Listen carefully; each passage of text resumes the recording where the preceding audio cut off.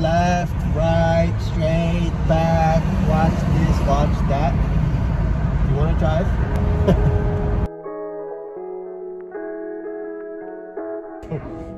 Alright guys, we're starting the vlog at Ikea and we just ate. And we were gonna look for couches, but now I'm just gonna hold off on that because I can't find anything that I like.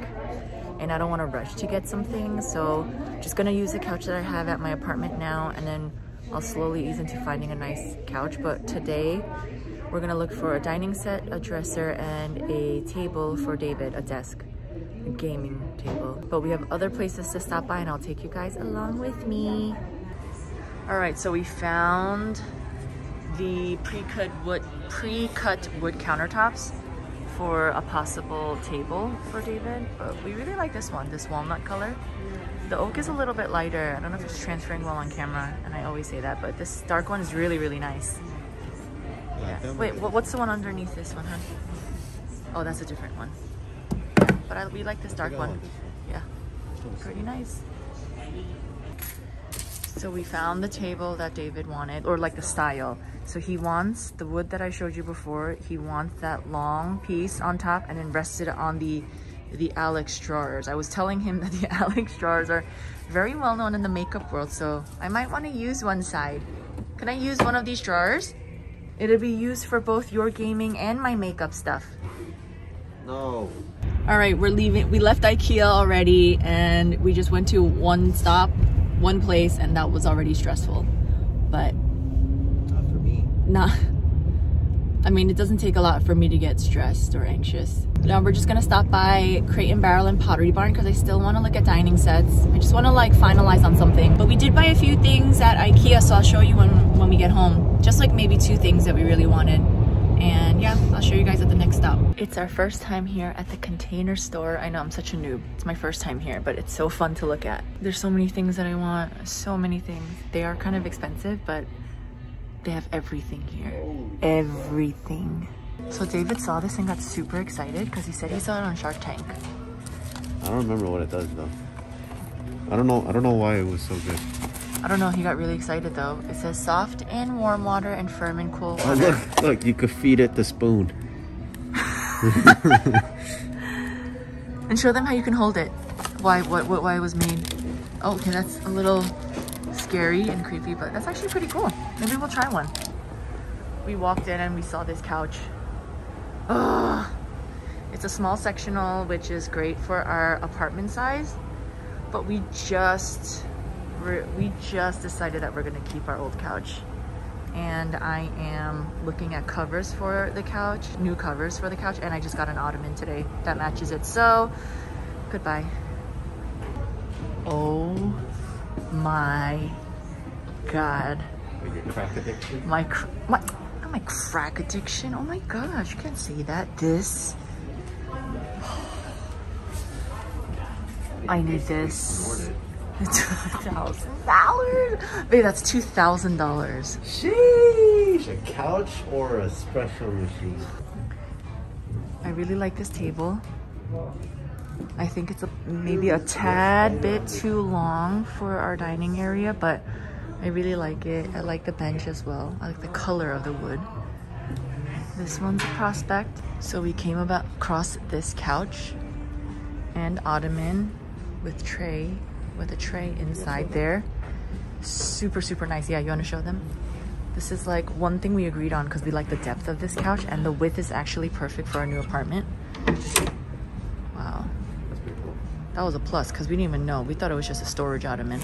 We just thought it was like a table ottoman, or we tried to put it and make it a sectional, which wasn't bad either. Very, very convenient. I like this a lot. We weren't even looking for couches, but David sat here and he was like, holy, super nice. Really, really love it. So we were actually gonna skip over Ashley Furniture, but I'm so glad we didn't, because this table is like almost a replica of the one that I saw at West Elm. And this comes with the chairs, which is a beautiful shade of like, you can't see, like a taupe gray. And it comes with the bench too, and I don't know, I'm like completely debating whether or not we want to put it in this order, but this is one of our top choices today, for sure. Shake Shack break, shroom burger, cheese fries. We just got back from Ashley Furniture, and I want that dining table, but we just have to be patient and look at the dimensions when we get to our apartment. So, oh my gosh, this cheese, look at it, coagulated. It's supposed to be like cheese fries, but it's like, we were gonna go to Pottery Barn, but forget it. I'm like so tired. I get so like impatient and tired, and I'm not bragging about that, but David's much better about it. We were gonna go to Hobby Lobby. I've never been there either. Container Store was the first time too. David's so patient and such a good sport. He's like, you want to go in? I'm like, no. I'll see you guys at home. All right, hey guys, sorry I didn't update that much this weekend. It was pretty crazy. So I'm actually filming on my day off today. So the last time you guys saw, David and I went to a bunch of furniture stores. I was really tired by the end. As you could tell, I was just like eating and like dozing off at Shake Shack. But I just wanted to chat a little bit while I'm packing a few things.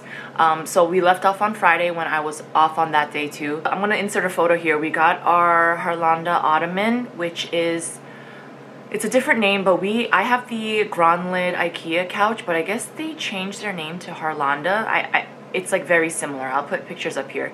But I got the ottoman, the Harlanda ottoman, and then David got his 2 small Alexa drawers, which I was saying we're familiar with because a lot of makeup artists have that drawer, but he's going to use it as stands for his table, his desk. So we're just going to get that wooden piece for his makeshift table. I asked on Instagram like a Q&A, and I had a few people respond. So I'll be doing that as I'm packing. So the first question was, how are you? Which was so sweet by Dev. Of course, Dev would ask me something so sweet. I'm okay. Just taking it day by day, right? Amidst the news and the Asian hate crimes and all of that. It is very heavy. It's scary. It does get me angry, especially when I think about my parents and the elderly community. And you know, I wrote this on Instagram, but every day I'm always warning my parents to be safe, not to walk alone. I tell my dad not to be confrontational. My dad is a big guy. I mean, I'm 5'9", so you can imagine how tall my dad was before he got a little older and shrank a little bit. But my dad is a big guy. When he was younger, he was training for the Olympics, so he's very built. But he didn't enter the Junior Olympics because he came to America, and that's, you know, to marry my mom. But anyways, so he's just physically, you know, very strong, very tough. Personality's the same. And I always tell him, my sisters and I all tell him, don't try to be confrontational or stick up for yourself or stand up for yourself. And as much as I hate saying that to him, it's true. I'm like, no weapon you can't stand against a weapon, you know. So swallow your pride. You know, your safety comes first. So it's been tough for me because of them. You know, for myself, I always feel like I couldn't stick up for myself and stand up for myself. But yeah, I mean, other than that, I've been okay. Work has been okay. I don't know if I'm pretty sure I've told you guys, but I work in the health field. I'm a vascular ultrasound tech, so my job is great. I have no complaints. I actually love what I do. I probably see myself doing this for the rest of my life, past retirement. It's a very stress-free job, and I'm very happy with where I am.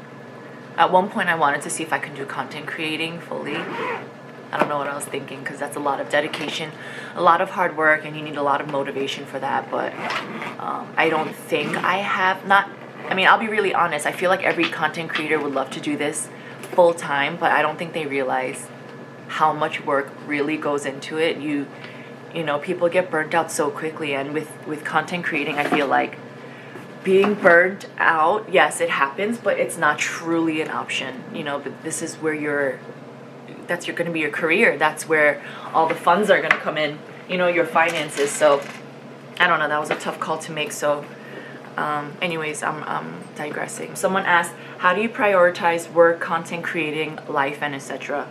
I'm an extrovert, So I will prioritize meeting my friends over anything else. So if they say, hey, you want to meet up this weekend, I will make plans around that, because everyone's life is so busy, you know. As we get older, I'm 33, so I'm going to be 34. As we get older, our lives just get more busy and complicated. So if the 5 of us can find a day and time to meet, I will work around that, because that's such a rare occasion. And I love meeting my girlfriends.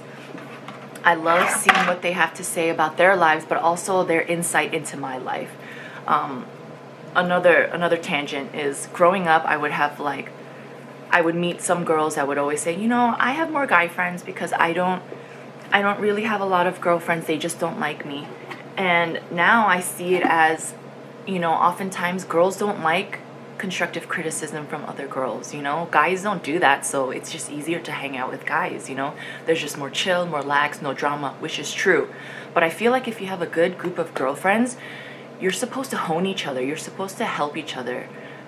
Now, there are girls that are just a bit more malicious and jealous and just kind of mean. But that's when you're growing up, you know. As you get older, you'll find your group of girlfriends that will help you and help you grow and, you know,